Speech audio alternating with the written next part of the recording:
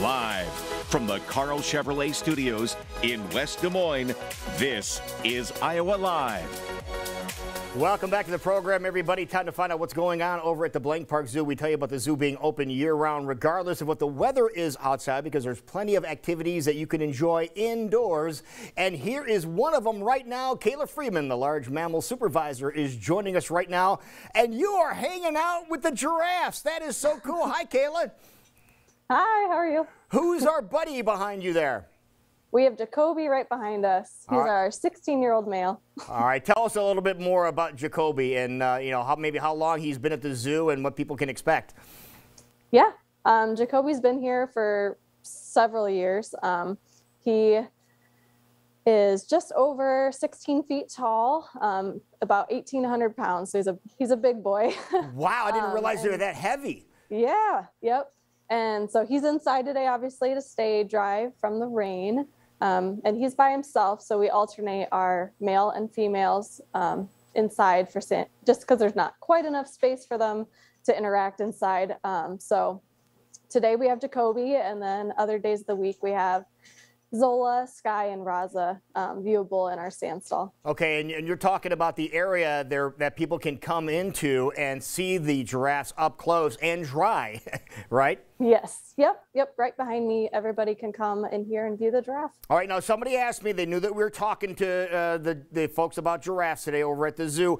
How cold can they stand, or how warm does it need to be before they can go outside and play? To put them out on exhibit, we usually wait till it's at least 45 degrees. We did just have a holding yard built behind the stand stall. So on colder days, they can have access to that. So they still can go outside, but they have the warm barn that they can come back into. Okay, so that's really good news. Now, when people come in and they see the giraffes, we know that they have amazing characteristics and traits, but one of the things that really gets people's attention are their tongues and how long their tongues are, right? Yep. Yeah, they're about 18 inches long, so they're pretty long, and they're a dark purple, kind of to act as like a sun repellent for them. And they wrap their tongues around things to pull the leaves off. So they use them to grab things with. They have that much dexterity in their tongues. Now, when people come in and view them inside like that, are there any opportunities that people can get where they could feed them and they could see the tongue up close? Yep, in the summer for sure. 11 and 1 and 3, yes, they can come and pay to feed the giraffe some lettuce. Yeah. Okay, so you have some lettuce, and they will come and they'll gently take it from your hand. Yep. Definitely a picture moment, isn't it? Yes, it is. Yeah, but they are some of the neatest animals that we have at the Blank Park Zoo. And total, what do we have, number of giraffes at the Blank Park Zoo? We have 4 giraffes now. Okay, and they are? Their names? Yes.